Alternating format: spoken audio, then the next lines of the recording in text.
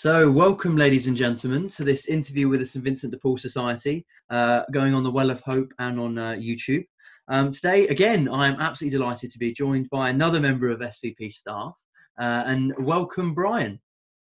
Hello, Alec. It's nice to have you with us. So I'll let you introduce yourself in just a second, but Brian's our Beneficiary Support Officer. I've got to say it right. And Brian does a lot to support all the needy people that get in touch with us. But I'll let you explain a little bit about that, Brian. But yeah, so this is just going to be another quick interview. We're going to try and tell you a little bit about what's available in terms of what the SVP has to offer for those who do actually need support. And if you remember how you can get into that support. We're going to try and go through a little bit of that with you, Brian, today, if that's okay. So, Brian, if you would like to introduce yourself, tell us a little bit about yourself. Go for it. Yes, I work at the national office in London normally, working from home now at the moment. And Alec, as you were saying, my main role is to support beneficiaries and the people that get in touch with us that are in need of help. And another part of my job is to support conference members to access various resources and especially sources of funding. And I can say a bit more about that later, about the new special emergency fund which we have. Working from home, so I'm looking out into my garden, speaking to you over Zoom, and the spring weather has made all the difference really during this lockdown. The sun is out, but we're not out. But the sun is out, so I mean, Yeah, I suppose it just makes exercise more tempting. That's what it does. Yeah, just makes we're going to be such a thin country after this. It's going to be incredible. But that's the way to fight obesity. One of the great things one of the blessings that's come out of this situation, it's serious and difficult, of course, is that it seems to be bringing the best out of people. There's a lot of goodwill to do our bit to help limit the spread of the virus and to do what's necessary to get things back to normal. Yeah, I think we're both quite lucky in the roles that we have with the SVP, in the fact that we get to see a lot of the good-hearted stuff that happens. I've been getting stories in from all over the country, and you yourself, you're in touch with members who are trying to help people that get in touch. I think we're both very lucky in the fact that we do get to see a great amount of the good work that's going on at the moment, and so little of the sadness in a way, actually, because of the roles we have. We're very lucky, actually, aren't we? Yeah, I've been really impressed by how creatively conferences have responded to the crisis. Yeah, as you can see on this section of the website, the Well of Hope. Yeah, I mean, it's been fantastic, actually. It really has. Brian, I'll ask you. So, what have you been up to with the SVP since the outbreak of COVID-19? Just tell us a little bit about some of the things that have progressed as time's gone on. So under normal circumstances, I receive requests for help, and these are quite often self-referrals from people who don't know who to turn to. They'd like help, but they don't know how to contact their local SVP, possibly. And then there's other referrals we get from agencies or teachers or even family members. And the way people get in touch is we have an online form on the website where people can request help. And we also receive requests by telephone. And since we've had to move out of the office, we've still been keeping these channels open. So the website's there. And people can also request help by contacting my work mobile or leaving a message on it. And we'll hopefully leave those details next to this video. And as I was saying earlier, every conference has had to adapt to the new situation, and the people watching this will know from their experience, they've had to change the way they keep in touch with their with the people they support. So I've heard most conferences that I know about have been maintaining their befriending commitments via phone calls. In other cases where people can get out and about, where members are able to leave their homes, they've been helping with shopping.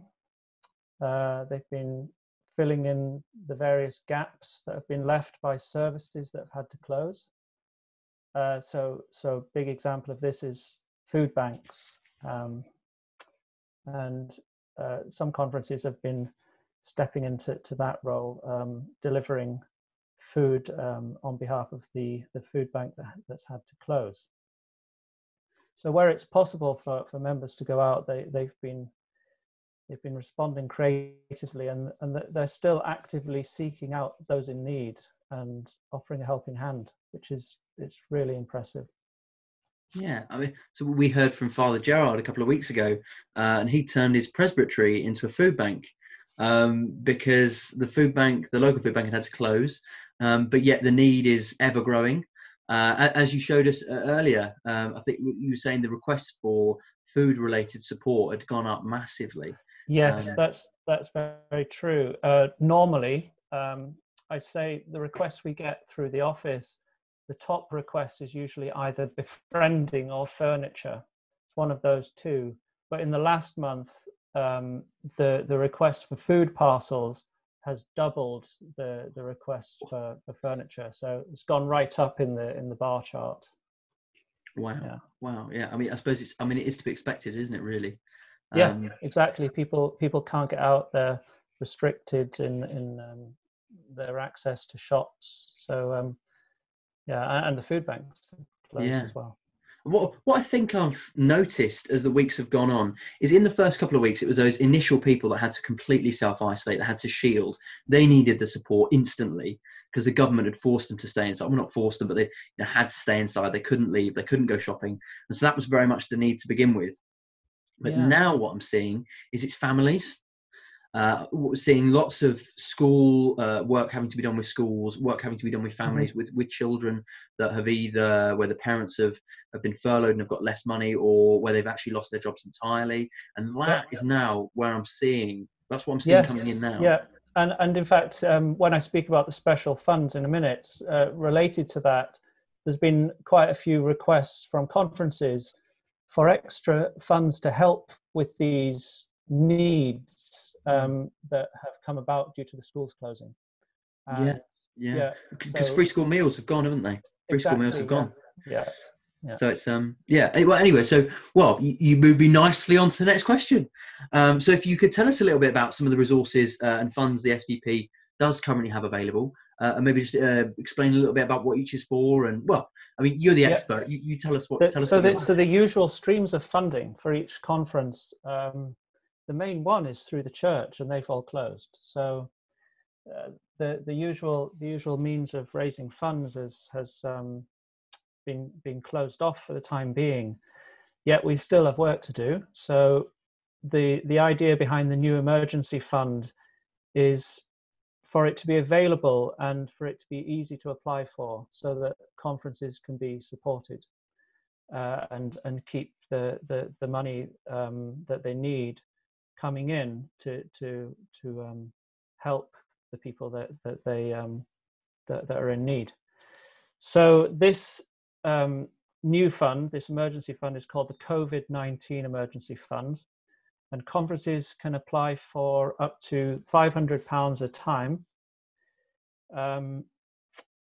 And the application, it's all online. So the aim is to, when an application comes in, is to get a decision within 2 working days. So we're trying to turn over the applications quickly. So I'd really encourage conferences that the fund is there, and if you're in need of funds, then send me an email or give me a call and inquire about it, and make an application.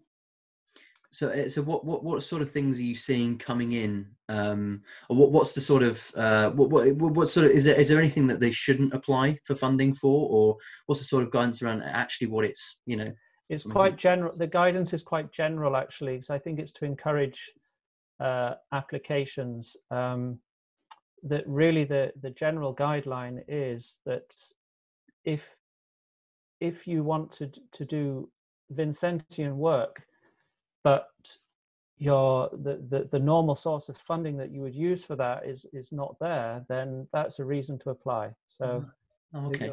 Yeah, so I think that most work activities that you're involved in, services you're involved in during the time of pandemic, they would be eligible so long as they meet the usual Vincentian criteria.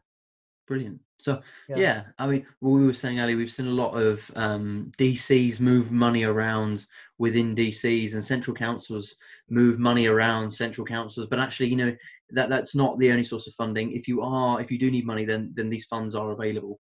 And this is exactly what they're for as well. They're for this, aren't they? Yep. And the other special funds, which are always there, even outside of the time of emergency that we're in, the regular special funds, they're all still open for applications as well. So they have more specific criteria relating to different areas of need. So you have the Young Family Fund, for example, which is quite self-explanatory. It's for young families in need. There's other funds like the Asylum Seekers Fund, which helps conferences support cases where someone is an asylum seeker. So there are all these other special funds too. And I can give more details if you get in touch with me. Spot on.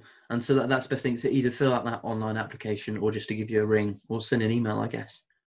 Yep. That'd be the best thing. Absolutely. Spot on. So is there any sort of advice you might have for members in either getting these funds or in just generally helping those in need at the moment? Well, I'm not sure what more I can say other than I'm in admiration of all our members for their dedication, the beautiful work of service that all our members do. I absolutely love hearing from our members. So if you need any assistance from me or from anyone at the office, then do get in touch, and I'll try and point you in the right direction. And above all, be prudent and don't take unnecessary risks. That's my advice. Yeah. That's it. Towing the party line there. We like that. Yeah. I mean, that is the number one at the moment. Is 100% looking after yourself. I remember when I was doing first aid when I was a lot younger, the first thing you always do when you look into a first aid example is you look for danger and you look for risks to yourself before you then try and help. And I think that's exactly the same principle here. You make yourself safe and then you can help other people. Otherwise, you just become you make the situation worse. That's the honest truth. Okay, so we'll move you on. Last question, if you're ready. Unless there's anything else you'd like to say on special funds. Yeah, special funds. Any questions, get in touch with me. Spot on. Yeah. Spot on. We love it. They're there and they need to be used. Spend our money. Yeah. Don't say that too loudly. Okay, so Brian, do you have a message or any sort of spiritual advice that you might have for those who are either struggling or starting to lose hope during this crisis? Yeah, my suggestion would be to reach out to others in a spirit of prayer, and especially for all the members of the SVP, we need to support each other by finding opportunities to pray together. It's a great source of strength. It supports everything that we do as a society. We can't grow or be sustained without prayer. And especially during this time, we need each other's support. One of the purposes of the conference, as Blessed Frederick saw it, was mutual support in carrying out our lives as Christians. So we need to keep up that spirit and keep up the prayers together. So find opportunities to meet over Zoom or over the phone to pray together. I think that's very much the spirit of Blessed Frederick. Oh, that's wonderful words. So true as well. How can we get by without talking? And when everything comes from God, how can we get by without talking to God? So it's very, very true. Very true. Well, lovely. Thank you very much, Brian. It's been an absolute pleasure having you, actually. Not that I ever expected it. Lovely to talk to you, Alec. Yeah, he's lying. So yes, thank you very much, and we'll let you get back to what is, I know, extremely busy work. So thank you. Yeah. Wonderful. So ladies and gentlemen, whether you have found this recording through YouTube or through the Well of Hope, please do continue to enjoy the other videos and resources on here that we have created. If you are still interested in the work of the St Vincent de Paul Society and would like to know more, then please do take a closer look at our website.